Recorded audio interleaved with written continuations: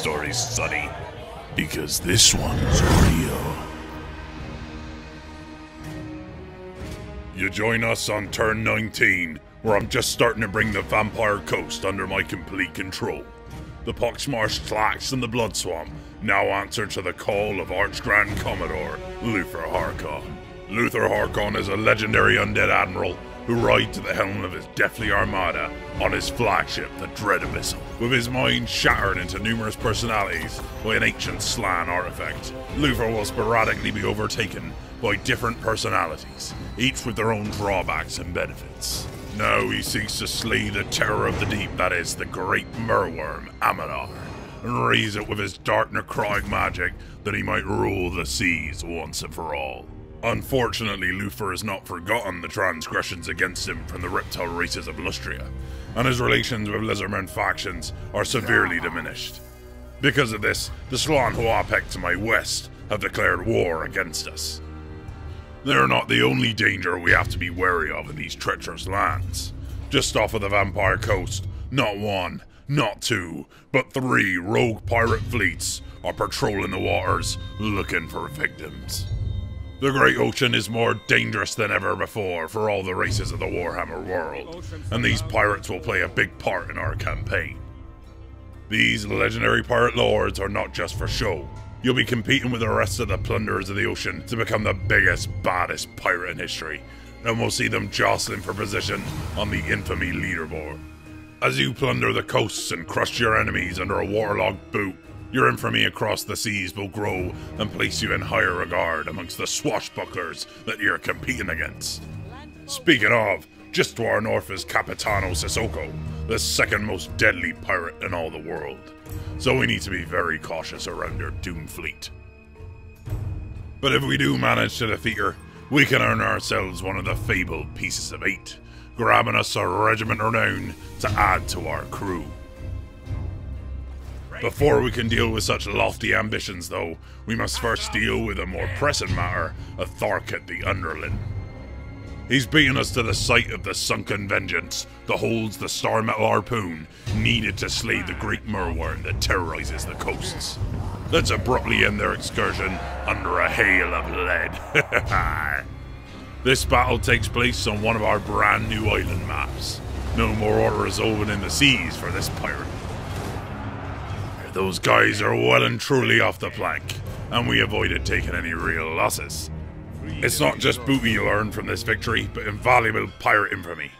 As a lord of the Vampire Coast, you'll gain increased notoriety when you take on battles of unlikely odds, when you find yourself vastly outnumbered, but still prevail. You see, pirates like Luthor think there are bigger fish to fry than the whirl-ending vortex that dominates the landscape.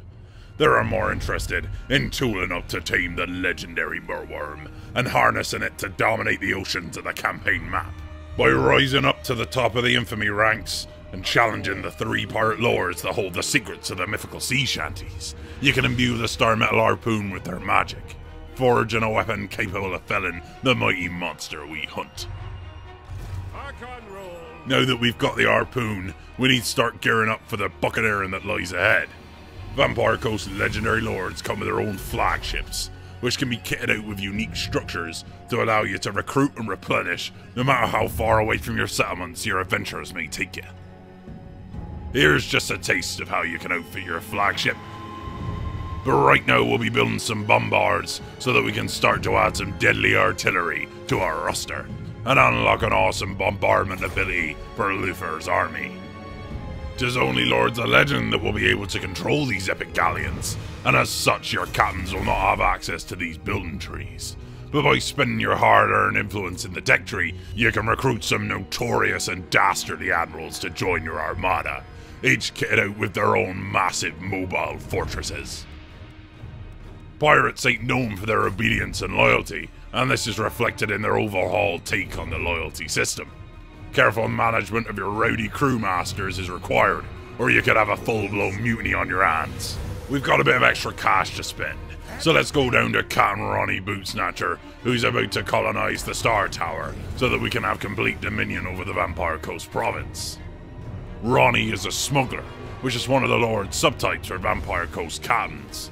If we want to keep him from turning our own crew against us, we need to keep him doing what he does best. There are several subtypes of lords you can recruit to your command, such as Isabella the Intriguant, who flourishes in ambush and lightning strike battles. Keeping your minions loyal isn't just a case of stopping them from scarping with our treasure. They also receive buffs and debuffs based on how happy they are to be part of our crew.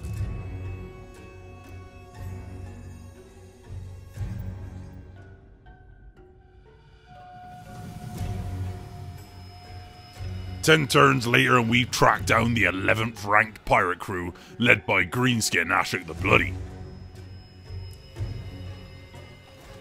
With a few new additions to the fleet, we're gonna take him down and steal his secrets whilst his ships are caught in the coral reef.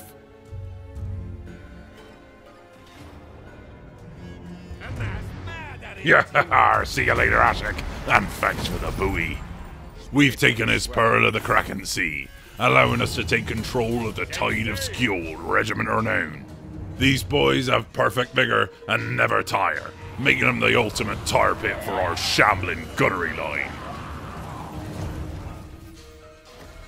On top of that, we've ripped an ancient treasure map from his bloody clutches, pointing us in the direction of even more long-lost secrets of ancient power. Each treasure map may point you in the right direction, but there's still work to do after that, as you'll need to figure out the riddle to discover where treasure is buried and hidden. Digging for treasure is as simple as activating the treasure hunting stance when you think you've cracked it. With every pirate lord you murder on the high seas, there's a chance of unveiling a new haul's location. Speaking of riches to be plundered, the jaw-dragging Bretonnians have left a key trading port undefended. As this settlement is far from our start position, it would be difficult to hold on to it without dividing our forces.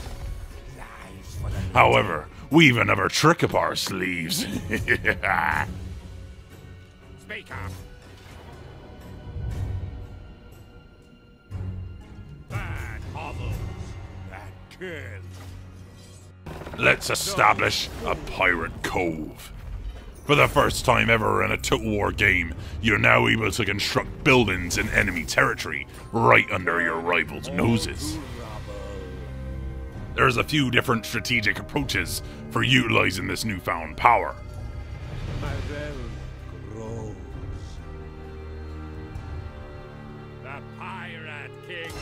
For example, we could establish a tavern here which would spread our vampiric corruption. But cash rules everything around me, so we're going to be building the Picaroon's hideout, which will allow us to siphon 50% of the settlement's income right out of Kofar's coffers. I'm sure you can imagine just how much money there is to be made if you were to build one of these in one of the most affluent cities in the game. It's turn 41, and we've just completed a treasure hunt, solving its riddles which reveal the location of a massive haul of loot. We won't spoil the answer for you, but by completing our first hunt for booty, we now have access to the Curse of the Sea Mist Rite, which will envelop our territory in a dangerous mist, causing attrition to those who trespass. It also allows our monstrous units to vanguard deploy, which will give us some blitzkrieg tactics in battle.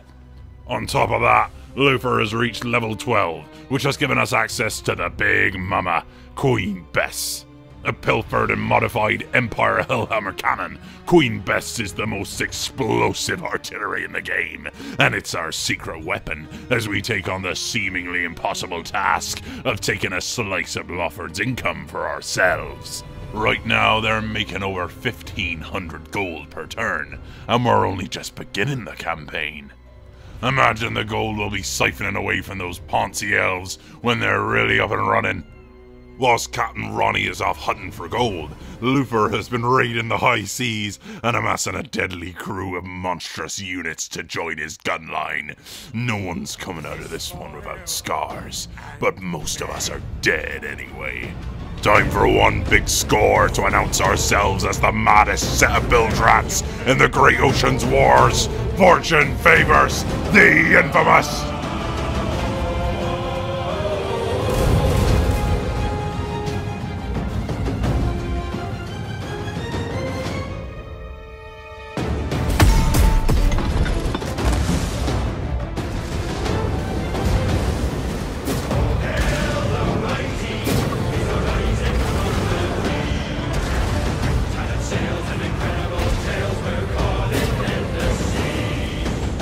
Curse of the Vampire...